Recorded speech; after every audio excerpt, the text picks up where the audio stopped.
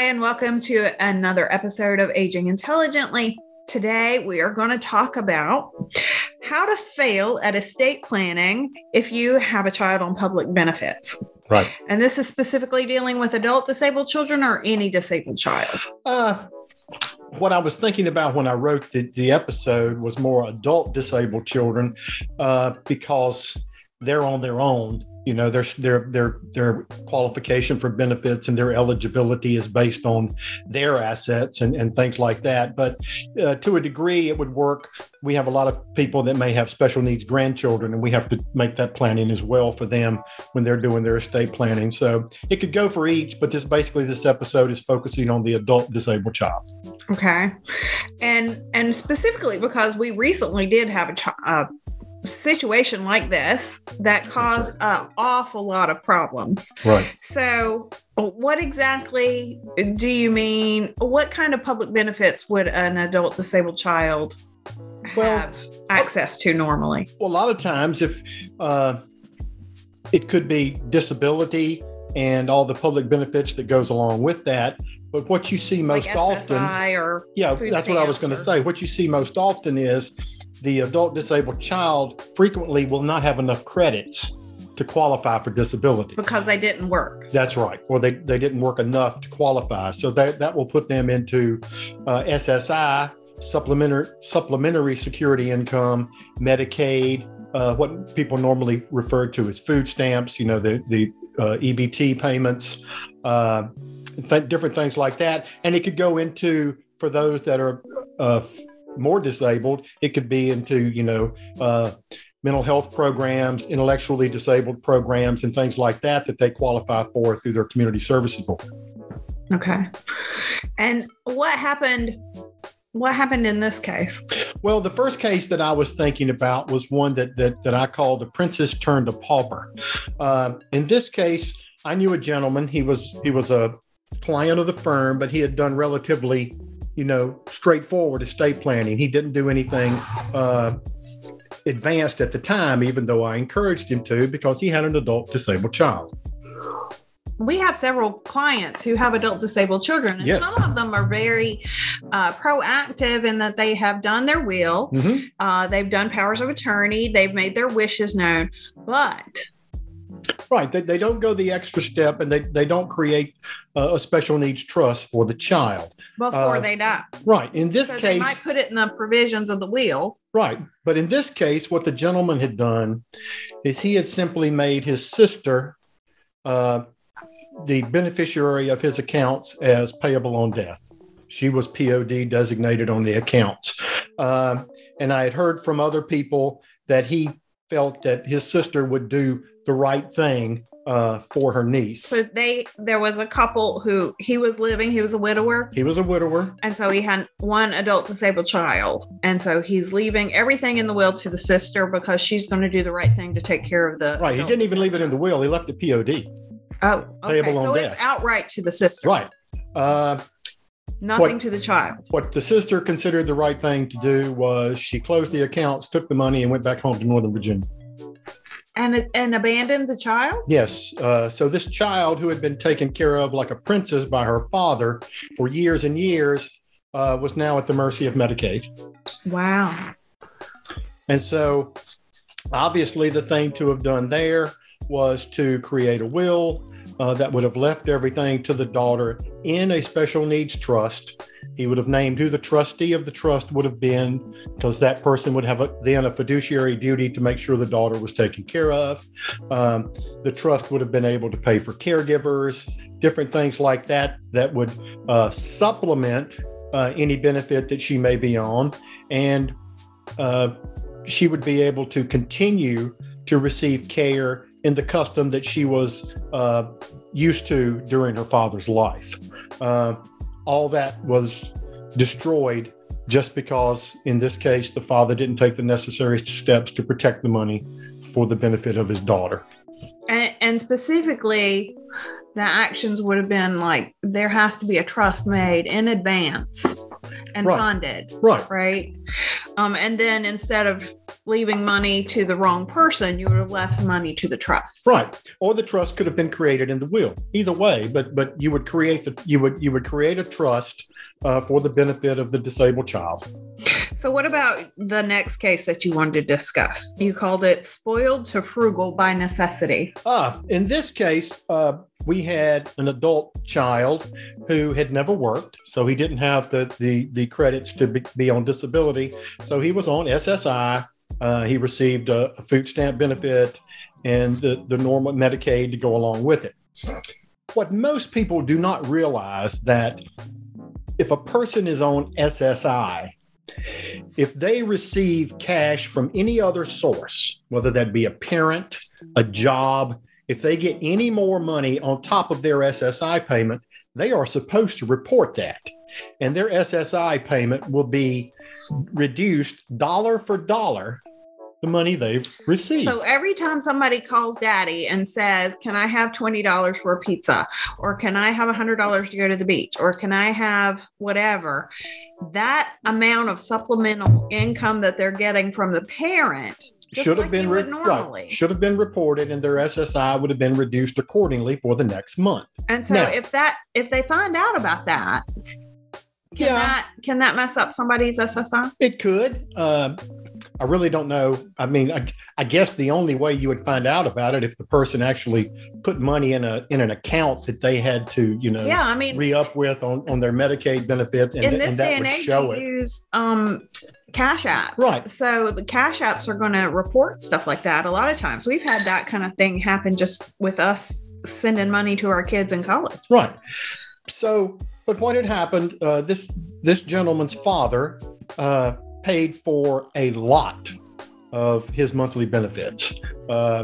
He paid for his cable bill. He paid for internet. He paid for different things like that. When father died, there was a trust established, but it wasn't a special needs trust. Because in this case, the father went to a litigator to have his will done. And so the trust that the will did create was not very good. Well, it wasn't good at all. And it did nothing to shelter the assets. The second thing in this case was a bank was named trustee. Now, a couple of things about that. One, banks really don't want to be the trustees of special needs trusts because that's not what they do. They don't want to deal with a child. They're not parents. Right. And second, in this case, there wasn't enough money in the trust to make it the bank's worth its while. Most banks have minimums, and that's understood. I mean, people understand that. Well, and if a person came to us and wanted to name a bank, then we would tell them we need to check to make sure the bank is going to do this because they have a minimum requirement. But you also don't know who you're naming if you're naming a bank. Right. And banks it could be can change. Working for them at the moment. Right. Banks can change, but in this case, none of that was done. So daddy dies, bank refuses to qualify as executor and or trustee for this child. So they've asked us to serve, which we will. That's what we do. But we have now had to tell the child all of his monthly expenses are going to come out of his check because I'm, as a fiduciary and as a lawyer, I'm not going to, violate the SSI rules. So we're not going to be paying his internet and his cable bill and things of that nature. In this case, he did have enough money to be able to cover those expenses and more. Right. And we sat down with him and we explained the situation and he understands it. He has a rep payee to take care of his monthly income. Right. And that was a huge issue and may still be. But that was a huge leap to have to conquer. You get the thinking that a parent wants to help a child and that the parent will become the rep payee. And that I understand that totally. But there comes a point when that disabled child becomes old enough, they need to wean off that parent and move to a professional rep payee or something of that nature, if for nothing else, to figure out the way of the world before mama and daddy die. Make sure you have a service that the parents like, right, and trust as much as the child knows how to work the system, while you're still able to guide them in dealing with a professional rep payee service. Right. And a lot of times, another added benefit of these trusts, if the parent or grandparent create the trust, that's what's called a third-party trust. Another person is creating the trust for the benefit of the disabled child. In a third-party trust, that third party that creates it is also able to name who beneficiaries would be at the death of that disabled child, if there's any money left. If that money goes directly to the disabled child, as it did in our case, the best we can do then is create a first-party special needs trust, which means the adult disabled person is creating the trust, and therefore it's sheltered during their lifetime. It protects those public benefits, but at the end of the day, any money that's left, in our case, will go to the Department of Medical Assistance to pay back the state for some. We're discussing the difference between a third party and a first party special needs trust. If the adult parent or grandchild or grandparent or whoever it is, if they create the trust, that's a third party trust, and they're able to direct where anything that's in the trust at the child's death would go. Other children, other grandchildren, they can direct that. If you don't plan ahead and we have to use a first party trust to protect the child's assets, then they are protected during the child's life, but at the end of the day, at their death, anything that's left would go to the state in an attempt to pay back some towards what the state has paid on the person's behalf during their lifetime. So that's the big difference in planning ahead versus not planning at all. While we still may be able to shelter the assets, at the end of the day, the state is going to receive whatever is left instead of you being able to name who the beneficiary would be. So in both these cases, in the first case, the parent did nothing but a POD designation, and we saw how disastrous that would be. And there was nothing that could be done. I mean, he named his sister as the payable on death. She took the money. She had no legal responsibility to do anything with it, considering her niece, and therefore there was nothing that could be done. In the second case, the gentleman had taken the steps to get these done, but he went to a litigator. The lawyer is a very good litigator, very well known, very well respected, but he's not an estate planner. And one, he didn't create the correct trust. He named a trustee that he should have known was never going to take a special needs trust. And so it could have just worked out a lot better if they had gone to the appropriate planning. And most of the time with a special needs trust, you're actually looking to go to an elder law attorney. Elder law attorneys tend to focus on special needs trust and disabled adult children more so than the normal estate planner would be, that's basically just doing trusts and estates and things of that nature, because it does take a specialized expertise to plan ahead for these. So what happens if you do nothing and you let your child inherit everything? Can they then take that money and put it in a special needs trust themselves? Well, the fear is the child is going to just get the money outright and begin to spend it. Then they would lose their public benefits because now they're over-resourced. Well, yeah, I mean, if they inherit, $80,000. Right. So they're over-resourced. They're going to lose their public benefits, and then their entire inheritance is just going to be spent away. It's gone. Now they can go back on public benefit. In this day and age, most people, some people have some cash, and then the majority of what they own is usually in their house or in property.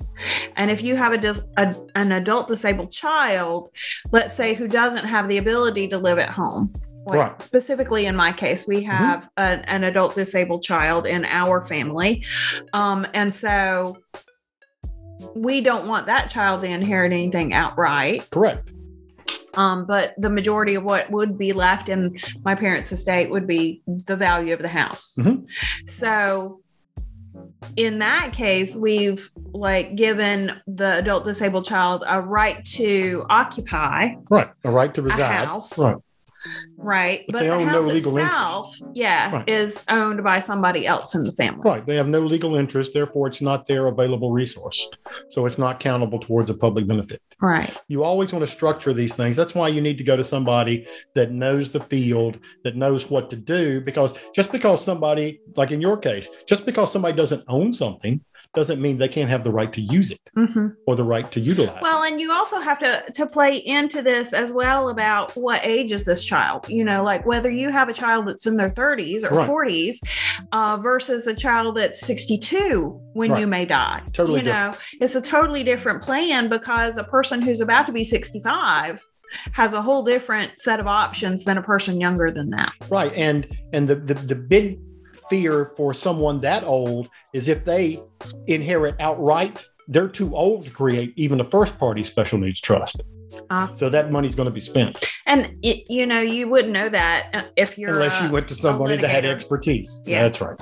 Because most people don't handle this sort of thing. So you really do have to go to somebody who is a boutique lawyer who has studied it. So do you want to give us the wrap up of the 3 big mistakes that people made in these cases? Going to a litigator to get your estate planning done.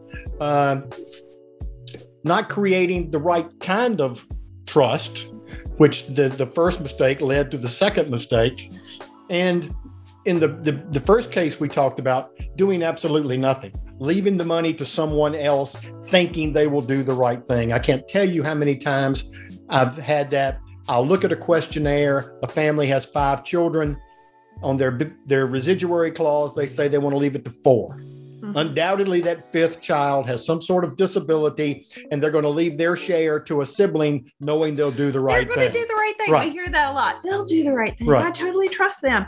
And yeah, they might be a really great person, but in one case, we had one lady, which had nothing to do with a special needs trust, but she left her entire estate to the oldest son, who was then supposed to distribute it to the children, which then made him incur taxes and gift issues. He had his own issues then from distributing several $100,000 out of his estate then as a gift to his family, where it should have never gone into his name in the first place. Right. But the rep payee issue, I think, is something that really needs to make people aware, because there's tons of people out there who have rep payees, and they don't realize that if your rep payee dies, you're not getting your check. Right, exactly. They will stop that check. And that's another reason to maybe create the trust or get a professional rep payee service ahead of time. The parent needs to get off the rep payee to have that adult disabled child know how life is going to be after their death. Well, and like in our case, my mother was rep payee for a long, long time. And now my sister is rep payee, just because she's younger than my sister. Right. So that way she's less likely to pass away first. So, if you go to pass it down. If you go to an experienced attorney, they'll help you work through all these issues. But if you're named as a power of attorney on an adult disabled child, first of all, does that child have the right to even do a power of attorney? Do they have the mental capacity to do a power of attorney? According to their capacity. Right. Most do. But if they do a power of attorney has no value in regard to Social Security, right? No, you would still have to go to the Social Security Administration and become rep payee. Yeah. So, you can't just show up with your power of attorney and go, I'm her rep payee. You've actually got to go show up and have those people sign off and all that kind of stuff. But that is a huge delay. It can be if you're sitting at home and hadn't got a check in 3 months. Yeah, it took like 3 months for us to get it handled. It was crazy because, of course, in that situation, not only did they not have the rep payee, but they also had named the bank. And so the bank then took a while to make a decision. And then we had to qualify. And then to be able to, we weren't even qualified then as executors, or you weren't qualified as an executor. We had no say-so as rep payee. So that was a whole different issue. It was great. It was fabulous.